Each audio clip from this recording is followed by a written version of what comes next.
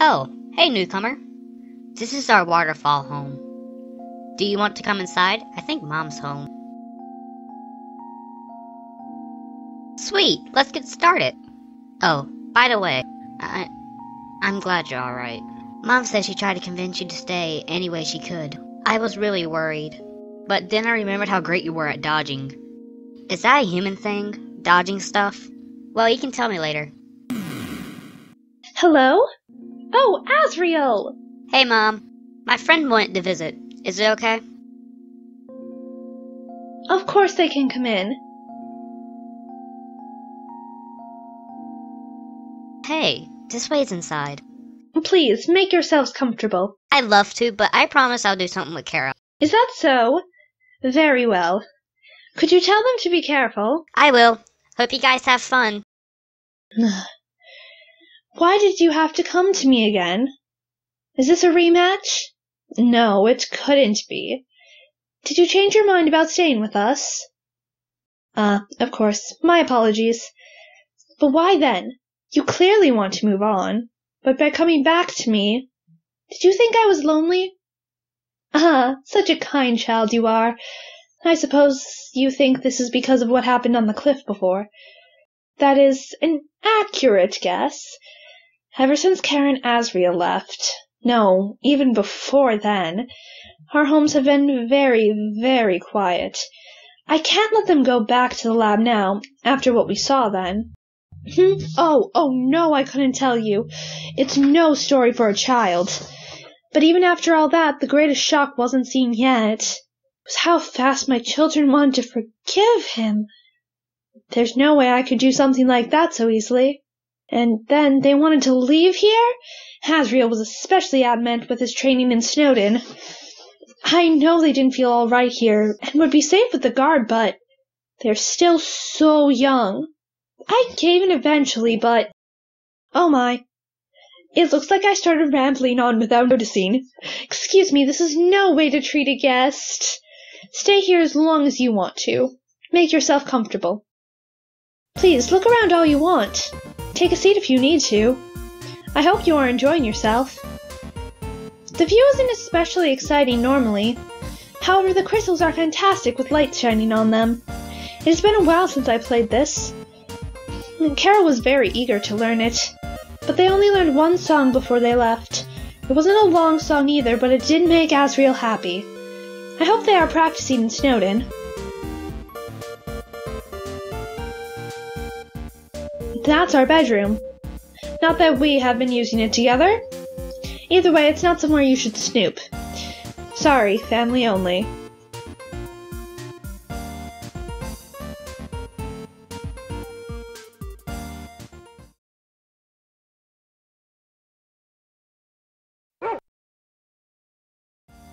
We had that installed before Asriel was born. He wouldn't be able to master fire magic for a while after all, but he could still learn to bake in the meantime. It's a blessing to be able to store food so easily. I still remember smoking freshly caught salmon on the surface. It would be nice to do it again with Karen Asriel. Perhaps one day. Good, I hope that seat is comfortable. Now, what would you like to drink? Let's see what I have here.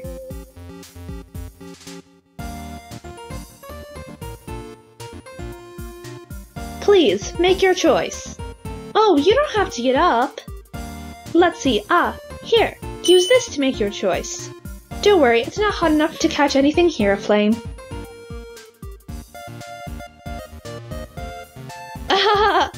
Very funny. An old married woman like me isn't a drink, silly. Are you going for this joke again? The lemonade? I wouldn't recommend it myself. Came from a box of packets that fell down here. There isn't anything bad about it necessarily, but it doesn't taste as good as real lemonade. Also, if I recall, Kara poured in a lot of sugar. More sugar than powder, actually. I do hope they are brushing their teeth. It's not the best for you. That tea? I don't see why not. Wait, a moment, how old is this? It's full of little sprigs. Or was it supposed to be like this? I don't recall. Better safe than sorry. This is why I stick with the classics. Only golden flower tea for me. The hot chocolate? All right. Oh, is it empty? What a shame. It must be from the last time he was here. I need to get more marshmallows for it anyway. I know humans don't drink those, silly. That one, are you sure? Very well. It should be cool from being in the fridge for so long.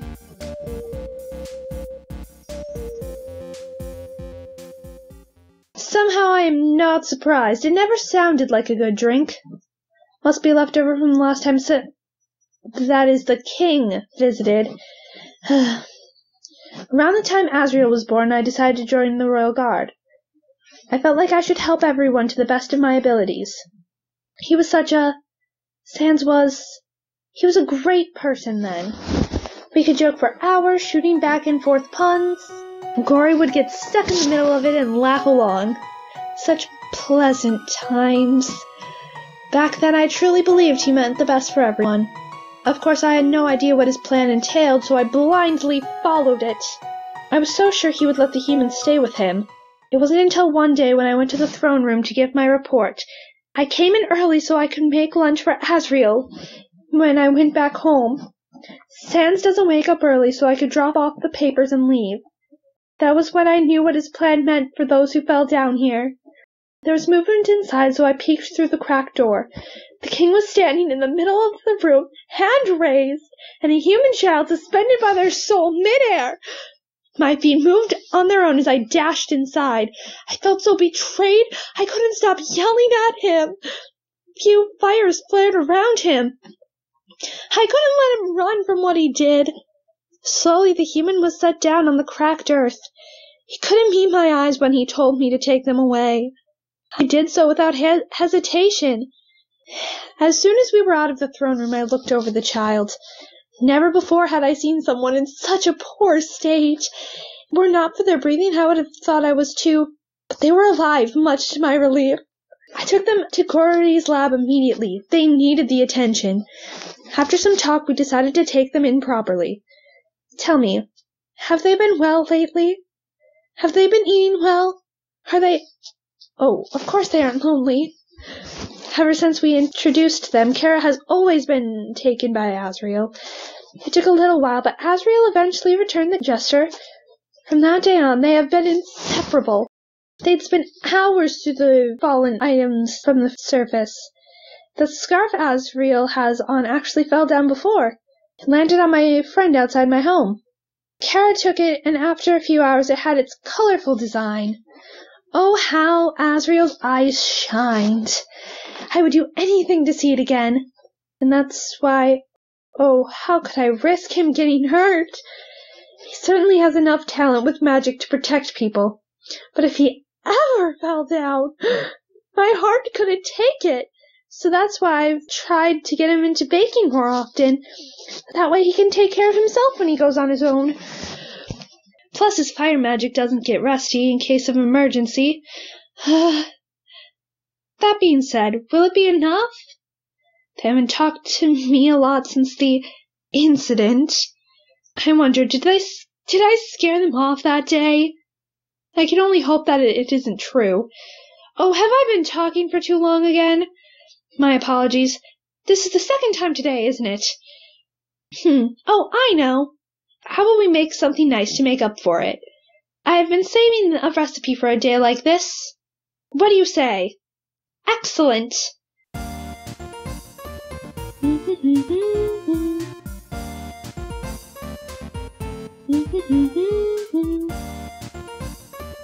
I already took care of the crust, so let's work on the filling.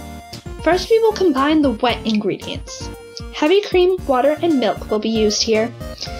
Please make sure that not too much spills over.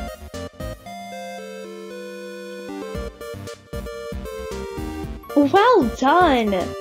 Now I'll add in the dry ingredients. Do you mind mixing it while I ready the heat? We won't be using the stove for this. It tastes better with fire magic. That worried look. Don't worry. This house is fireproofed well. Now please, mix everything up thoroughly.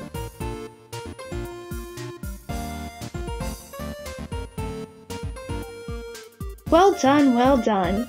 Now pour the mix into the crust and let it bake. Normally it would take a while with this heat.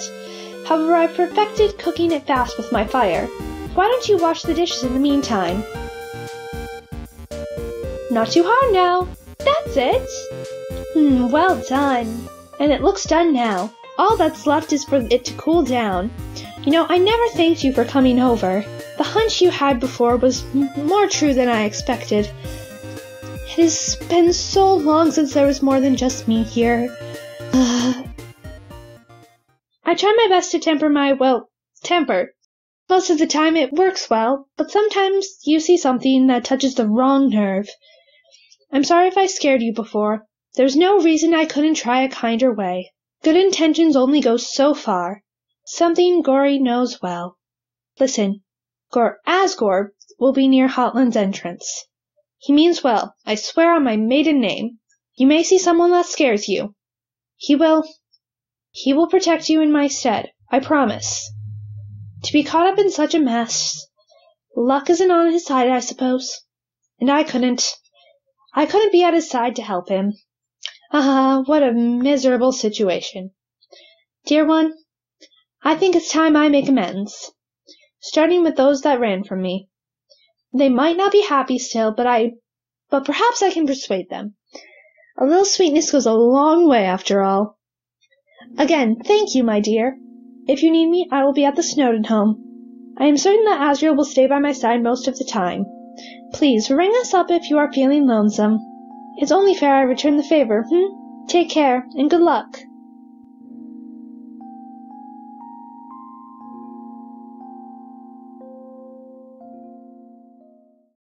Oh wow, that was a long episode.